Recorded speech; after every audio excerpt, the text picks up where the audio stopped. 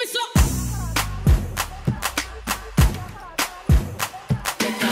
What's up, y'all? Call me when you need some. Call me when you need some love. Call me when you need some. Ooh. Oh, what's up, y'all? Welcome back to another podcast episode. It is me, Kiara Burke. And it's Joel L. Burke. We are back. Thank you guys so much for waiting. We know that it's been a minute. You know, we was upgrading equipment, just, testing some stuff out or whatever. But yes, we are back. And we're going to be talking about our journey with celibacy. Oh. Yeah. I think it's a really good topic. A few people on my YouTube channel has said like they wanted us to dive deeper into that, and I really want to dive deeper into it too.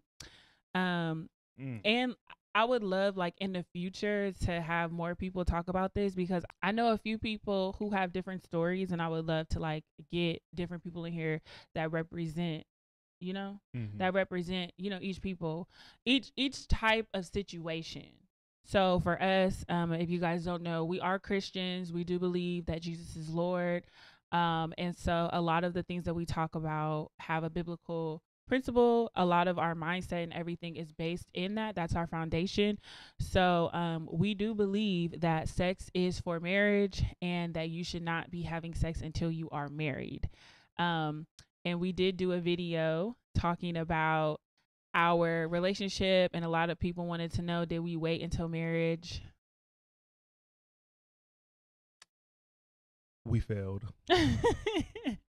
We fell right back into infinite void. So we tried. So our journey to celibacy looked like this. Roller coaster. We did so good. While we were long distance, we did great. I feel like we did good. Anyways, so what's it called? Abstinence. Is it abstinence or is it called celibacy? They're one and the same. No, one of them means you'll never have sex again. You're abstinent, like you're refraining from. So is it abstinence or celibacy? What are we If supposed I'm to wrong, say? I'm wrong. I'm about to Google it. I have no problem with correction. Am I being rebuked? Abstinent. The fact of practice restraining from oneself. Abstinent and celibacy is like one and the same. Well, it says abstaining from marriage and sexual relations, typically for religious reasons, is celibate. I don't know. I heard one person say celibacy means like you'll never have sex again, or one of them means you'll never have sex ever, and one of them means you're abstaining from a certain for a certain amount of time. I think it depends on how you're saying it. I know some people be like, I'm abstinent for right now. Like they're trying to okay. But it's one and the same. Okay, so before we even got into a relationship, I was celibate. I knew that the person that I wanted to be with, like I knew for myself that I did not want to have sex with them until we got married. What about you? I was out here. Joel was I wouldn't say I was out here, but I was like out there. You know what I mean? I wouldn't be like, I'm not one of those people that be like, oh yeah, you know him? Like, yeah, he be doing all. It's like you wouldn't even know I was out there, but I was out there. He was a college athlete. I can explain to him. 6'6", chocolate and fine. So y'all could go ahead and what he was doing. It's a letter that rhymes with Joe. I mean, it's a name. It's a word that rhymes with Joe. You better repent right now. That's what he was doing. Nah, but college, being an athlete, what comes with that lifestyle. And I was young. I moved to LA. I'm like, ooh, LA different. Okay. Coming from Delaware to move to Orange County, then you get a taste of Orange County, then you just move to LA, and it's like, you where the party at? So I was out here. I was, doing my thug thizzle. Did someone teach you to wait until marriage? Was that something that was ever taught to you growing up? Nah, it was never taught. But even if it was taught, I feel like as boys and young boys, even as women and young women, we have a sense of curiosity. So you be curious, every time your parents say, "Oh, don't do drugs, don't do this," it's like trying to figure out why should I do that type. You know what I mean? So I think I always had a curiosity. But it was never taught to you like, hey, wait until you're married to have sex growing up. From my memory, and mom, forgive me, but I don't remember my mother Right. telling me. I mean, she'll tell you like if you're gonna do it, I mean, be safe, like I'm use sure condoms Neek and stuff Dog like told that. But you. if Neek Dog told me, then I forgot. I got you, Neek Dog, if you did tell him. For me, for sure, 100%, my mom was like, wait until you get married to have sex. But I think in low, I know my mama watching.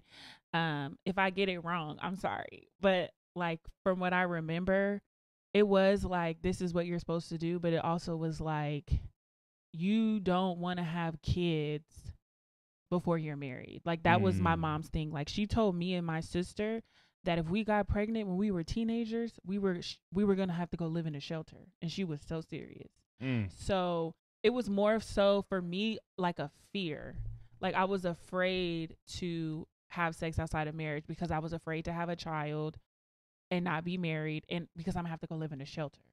Like it sounds so bad, but like for low, me, low. and Lo was so serious. That's And she will tell you to this day 100%. But it was, I don't think she would send us to like a rinky dink shelter, but it would be one of those shelters like that would teach you independence and how to raise your child. Like that was where she was coming from.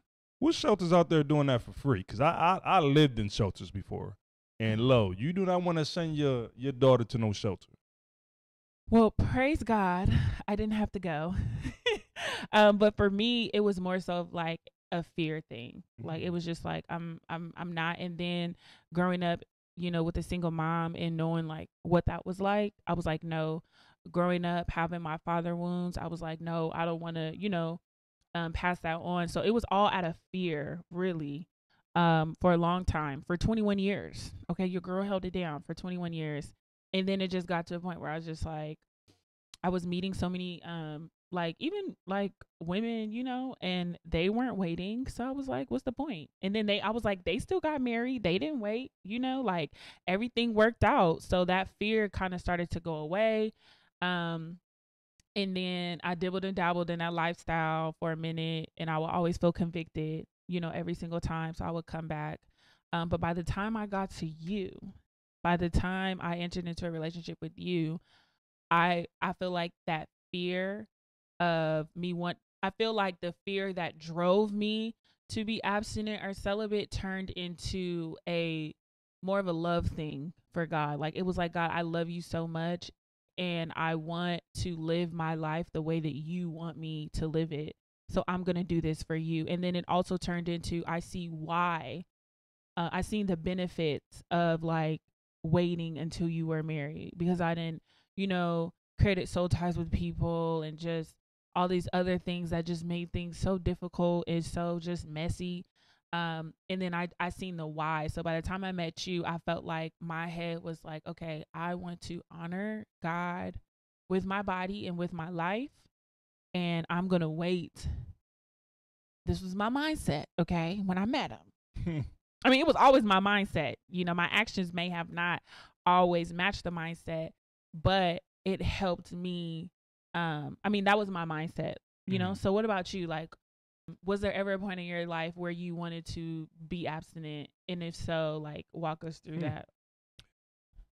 Yeah. Man, Keep it real. I'm my daddy's son. I'm my daddy's son for real. What does that mean?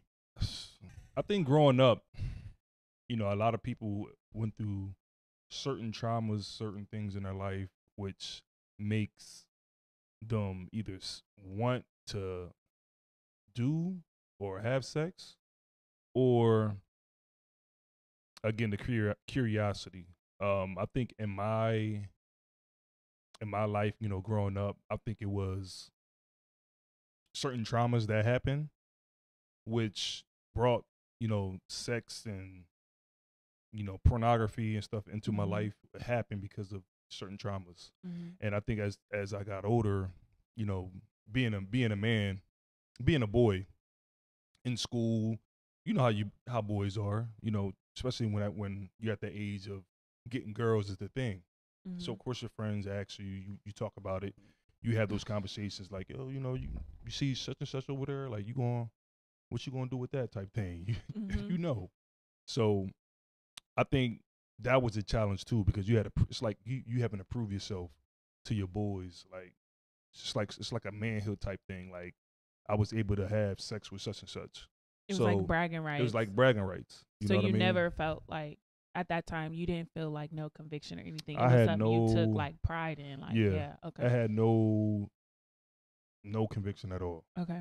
And you know, so but once you get your first body, quote unquote, of course you're just gonna you want to see how many you can get, or you want more, and Mm-hmm. then your flesh takes over. You know, so as far as me, I just feel like it started at a young age, and now, you know, going to college before I met you, um, then moving to LA. Then once drugs get involved, and once the partying get involved, it's like that's just the life now. I'm not Mm-hmm. saying I was out here just having sex with just like a lot of women daily. Like Mm-hmm. it took me until I feel like I was either a junior or senior in college to where, you know, sex with women it started to convict me. Mm. Like it didn't make me happy. It's like once I finished having sex with someone, I didn't feel satisfied. I just felt like dang, like you be happy for 1 second. It's like instant gratification. Then after that gratification, you know, sorrow comes, and it was like, Mm. and then it makes you depressed, and it makes you feel like it makes you want to do more wrong in a sense because it's like you already did wrong, so you do more wrong to try to With the cope with wrong the you wrong. did. So it makes you even more sad. It makes you even more depressed, and I think that's what eventually, you know, I dibbled and dabbled with drugs and then caused depression and stuff like that. But um, moving on to before I met you, Wait, hold on. Going back. So you say you felt convicted. Would you call it convicted or because I don't know what I heard is like emptiness. Like you felt an emptiness instead empty. of like conviction is from the Holy Spirit. You Some know. people, some people feel convicted and don't even know it's the Holy Spirit that's convicting them. You Okay. see what I'm saying? So I think that's what I felt. I didn't know, have a So you clear did sense. feel conviction or did you feel an emptiness? I felt both. Okay. I think I felt both, but I just couldn't. I didn't. I was far from God. So, Okay. um, yeah, I just and can I explain like why people feel empty and stuff after that? Like, Sure. um, it's like an addiction. It's like a drug. It's like again, once you're satisfied and once you get that instant gratification of whether it's sex, whether it's drugs, once it's gone, reality will set in once again, and then we continue to try to escape, but we can't escape Mm-hmm. what's going on. Like you Mm-hmm. got to face yourself one day, and I think a lot of us are afraid to face it. You know what I mean? And it took me. So I was a senior, junior in college to understand, like, yo, this can't be what I continue to seek because I'm gonna continue to feel empty, and Mm-hmm. I'm gonna continue to try to do this to fill a void. Yeah. You see what I'm Yes. saying? And that emptiness after having sex with somebody is no bueno. Like as a woman, I definitely can relate. I haven't heard a lot of men say admit that like they feel that emptiness too, but it's probably like you said, they probably cover it up by, Cover it up. continuing on. But once I But met yeah. you, though, Yeah, so where was your mind at when you met me and how did you get there? so when I met you, that's when I think I was seeking the Lord at that time. That's when I was really trying to get my life right. Mhm. Um, and not to stray away from this conversation, but I feel like every time, people try to get their life right with the Lord, Mhm. they still have to deal with the traumas or the demons and the spirits that's in their soul. So as far as me, even once we start talking and we started getting our groove going, I still was dealing with those issues. I still was dealing with those well, I need to have sex, or you have these thoughts, you have these You imaginations. were when we started talking, like when you was overseas and we was talking.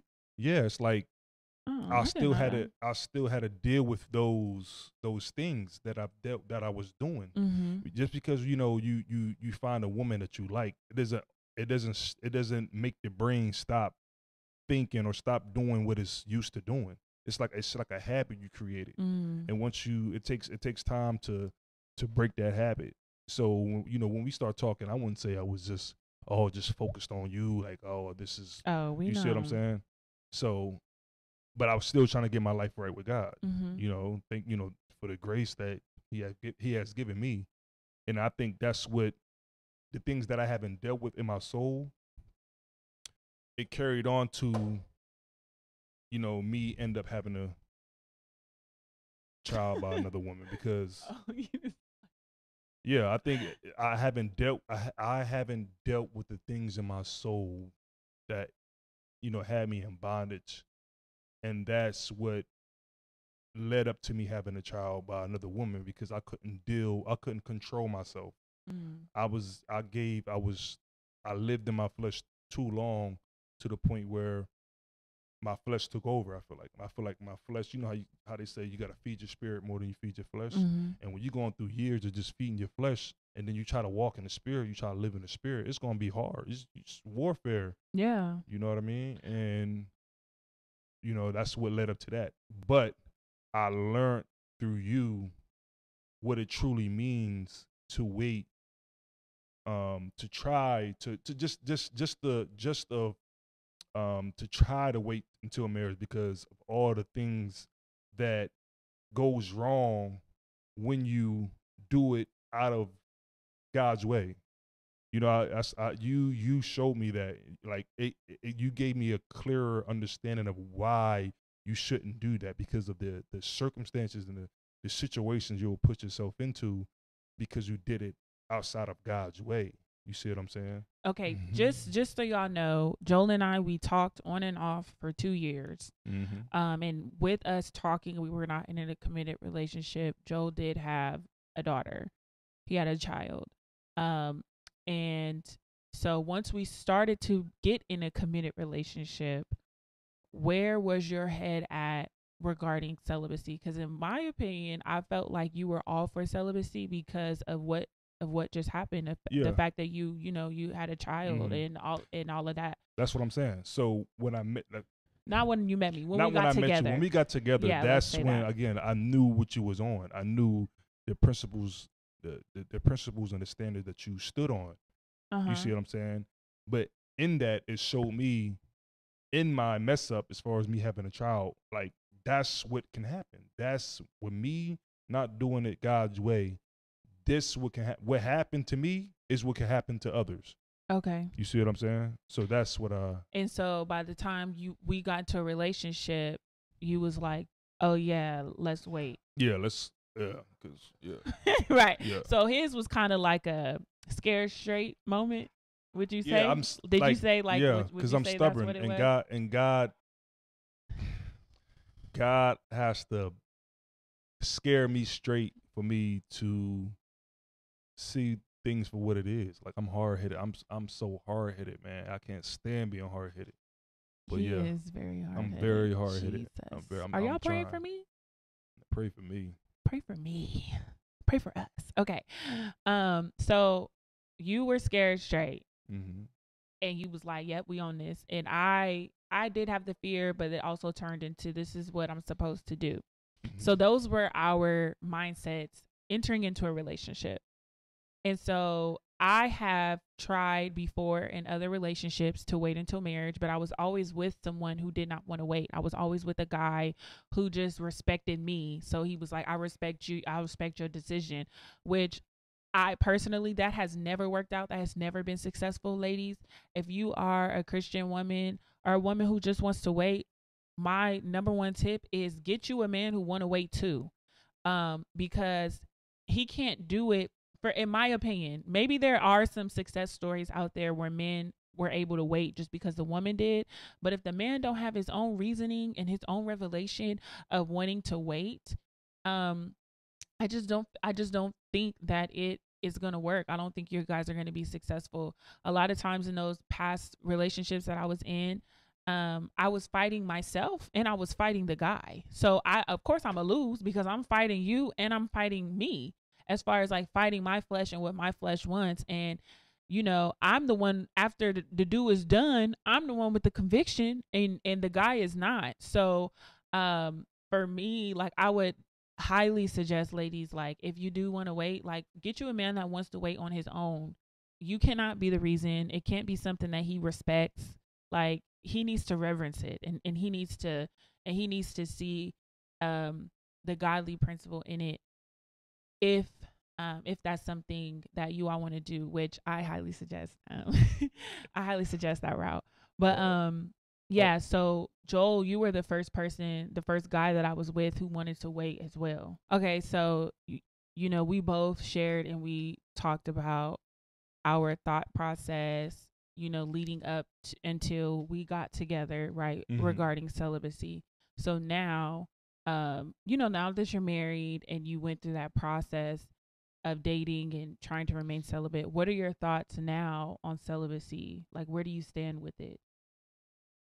Um, I think celibacy is a In abstinence, we'll just say that. is it's the greatest thing that you could do for yourself. Mm.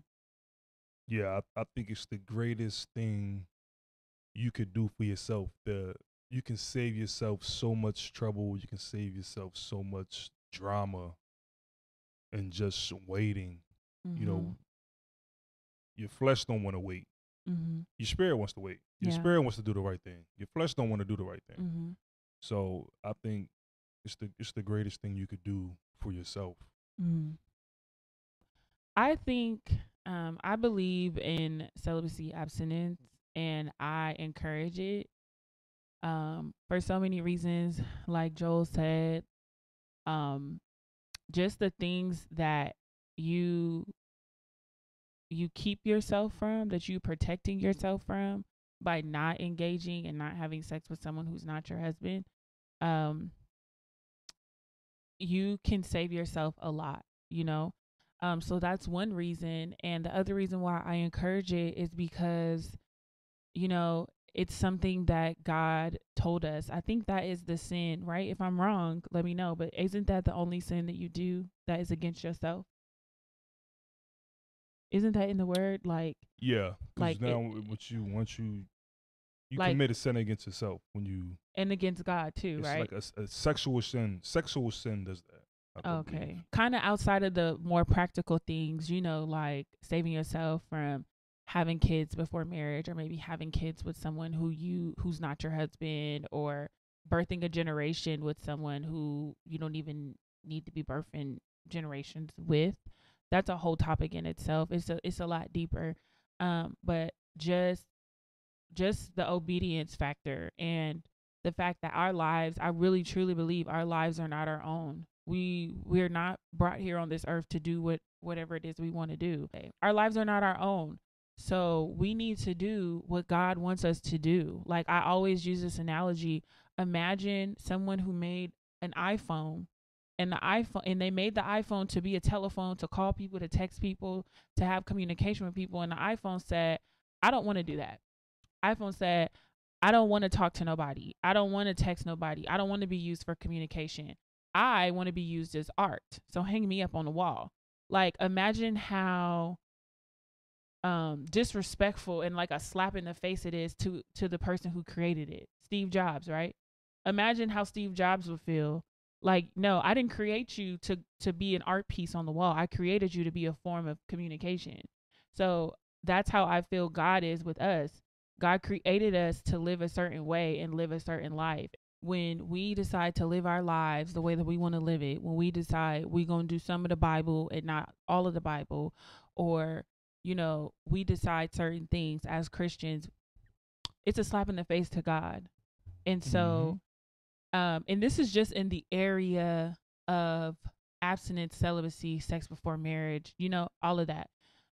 So that was my mindset by the time I entered into the relationship with you, and it still is my mindset now. Not just towards sex before marriage, but towards a lot of things in life. Just to piggyback off what you said, how you was talking about how we were bought for a price. So our life, Oh yeah, our life isn't ours. Being Christian, we cannot live the life. We can't live a life that we want to live. It's a difference between living the life that you want to live and living the life that we're called to live. Yeah. And sometimes we get caught up in living like the world.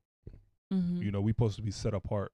And if we were bought for a price, you gotta understand that your life isn't yours no more. Jesus paid the price for your sins. But even following Christ, God said, if you want to live, if a person wants to save his life, he will perish. But a person who gives up his life for me will have everlasting life. Yeah. You see what I mean? So I think that's what it comes down to. We have to understand our body. Our body isn't ours. Yes, this flesh is a vehicle, but we can't live the life that we seek to live, and understand that it's consequence. Even though we got the free will, we have consequences that come along with the choices that we make. Right, 100%. And like I said, outside of the practical reasons of why did not have sex before marriage, the more spiritual reasons too. Like you said, our life was bought with a price, and we need to live life to God's standard. I just feel like as Christians, we are living beneath God's standard in so many ways. I know, especially just for the family structure, like the family, just how families are structured. Like that's a burden I carry, and that's something that I'm really determined to live out the way that when God designed family and what He thought of. Like I want to live that out, but we're living beneath it. And sex before marriage is one of the ways that we are living beneath that standard. So if God said, He designed sex to be within marriage, that's what needs to happen. In my opinion, that's what we need to be striving and aiming for. And it's a reason why It's a bunch of reasons why. But I'm saying it's marriage with one woman is a reason why He created it for that purpose only. Because again, having sex with multiple people, diseases, famine, immorality. You see what I'm saying? Look at Sodom and Gomorrah. Look how sick they were living. You see what I'm saying? This stench of their sins reached God's nose. You know how foul you got to be living for the stench. Jeez, that. The stench of your sins to reach His nostrils. Yeah. You see what I'm saying? And yeah, I think sexual immorality. What is sexual immorality? Sexual immorality. Sexual immorality is not only you're sinning against yourself, but it's just perversion. What is fornication? Fornication is sexual immorality.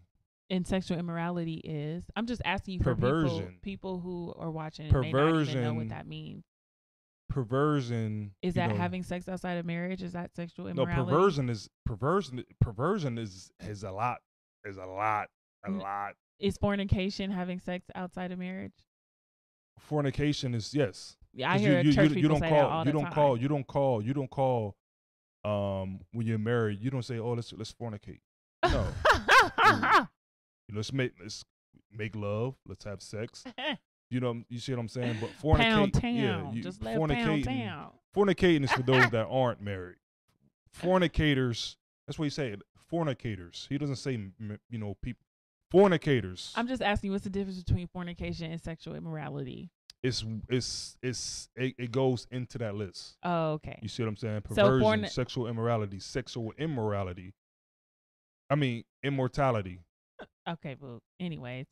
She gonna play me like that? Yeah, because what? Anyway. Nah, but it's a lot, man. It's so deep. It's deep. Yeah, it is so deep. And it's so deep that we got to do a part 2 because we didn't even really get an opportunity to share all the things that we wanted to share. So stay tuned for part 2 because we will be going more in depth and getting more personal with you all, talking about our journeys, um, where we messed up, and things that we could do better just to help. Because listen, I know that everyone watching is not married, and I am rooting for all of my single saved Christian people. Dating, I feel like as Christians are losing in the dating game. We are doing it so wrong. It is such a gray area. The Bible really doesn't talk about dating, and it's just so much stuff, and it's all this stuff. A lot of times we have married people talk about marriage, but like I really feel like it's on my heart to serve the dating people, because I wish, like the stuff I be putting out, I wish that someone would have, I wish I could have ran across a video like that, back when we was dating, just to talk about practical stuff. And I'm a firm believer in talking about something once you have, once you're out of that season, like when we were dating, I didn't feel like it was right for us to talk about celibacy because that was a journey we were still walking through. So like we're past that now, and now we can talk to you guys from here's what we did, here's what worked, here's what didn't work, and here's what you can do. So yeah, y'all stay tuned for part 2 because we're gonna dive in deeper. Thank you so much for watching or listening, whatever you're doing. Be sure to follow me on Instagram and TikTok at Kiara, KIARABRK, and you can follow Joel on Instagram at JOELBRK. Okay, you did not have to come Instagram. You see what I'm saying? Like, I'm gonna have some light on your platform. I'm gonna have some light. Okay. Anyways, so yeah, what was I? It was one more thing that I was gonna say. Oh, be sure to like this video, comment something below if you're watching, and subscribe if you're not already subscribed already, y'all. Okay, so we about to get on out. Call me when you need some. Call me when you need some. Auto-tune. Stop doing that. Oh. You're pissing me off. Don't do that on my podcast. Do that on yours. Am I regular? Call me when you need some. Now we gotta do it all over again. Call me when you need some. Let's do answer. Call me when you need some love. Call me when you need some. Okay, call him. You better call Jesus. Call Tyrone. Okay. You better pass me my phone.